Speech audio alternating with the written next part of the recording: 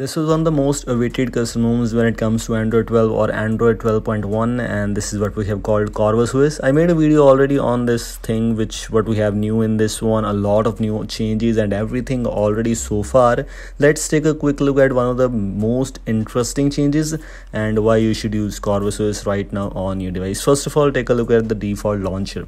Of course, it will not give you the Pixel launcher. They have their modified launcher, which includes very cool features. For example, we have the icon pack support and a lot more things. If you want to install a custom icon pack, you can simply click and import that icon pack if you want to. You can even hide the apps from launcher, which is of course quite useful for some of the users, and same kind of with that, add app icons to home screen. Google search bar, like as you can see, the accent color to the Google search bar, as expectedly we have the monet theming. Show hot seat background, which means it will give you a background with dock and that search bar maybe. And yes, you can use this thing if you want to. If you don't like it, you can simply disable that.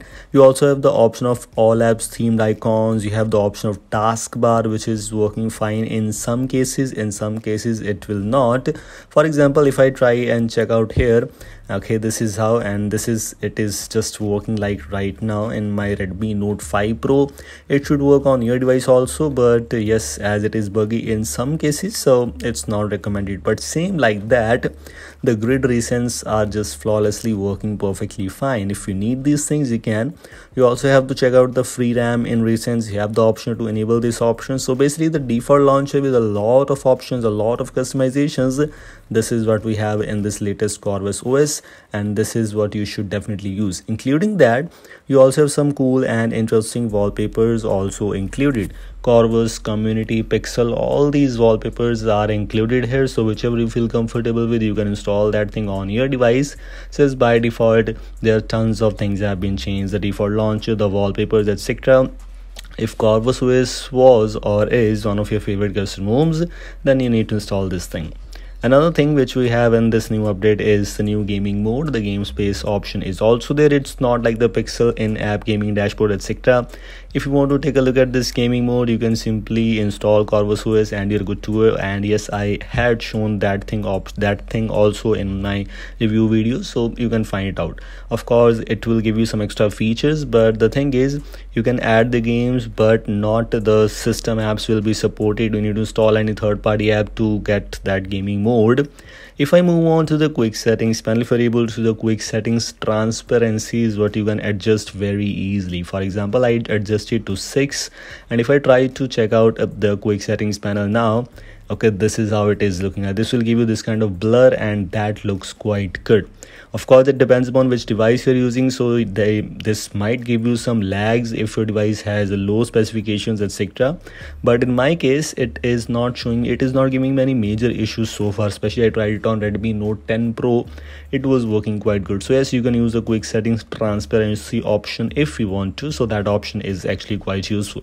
In miscellaneous, you also have the unlimited Google photo storage as expectedly, and we have the unlock higher FPS in games, which also matters a lot in some cases. So almost all the useful things whichever you were looking for in a custom ROM, Corvus OS includes all those. You definitely need to install, and yes, if it is a gaming ROM or not, it depends on which device you're using, and some few of the tweaks which are there or not. It depends upon a lot of things. Another thing which I found in Corvus OS, not talking about this version, but it was available previously too, which one of my favorite features. This includes IME button space. If I enable this option, I'll be able to get that the space you can, I guess I will be able to hide the space in the Google keyboard. So this looks good. Same like that, there are some other options. Like if I move on to let me show the keyboard first of all. As you can see, I disabled that option for that navigation bar pill, and we have the space. Let me just disable this taskbar option, because in some cases it's not working at all. By the way, yes, as expected, there are tons of things. As you can see, this is how it is working like. So the things which you have in in Corvus OS already shown with you. And these are the things I just want to let you know. If you want to install this build, you can. Link is available in the description. Here are some Corvus settings where you have some theming options and where you can use the custom color if you want to. Fonts, icon packs, everything option is already there. We have some lock screen customization, some battery related customizations, and some buttons related customizations too. So these were things I just want to let you know. If you want to install this build, link is available in the description for all the supported devices. I'll see you next video. Until then, goodbye.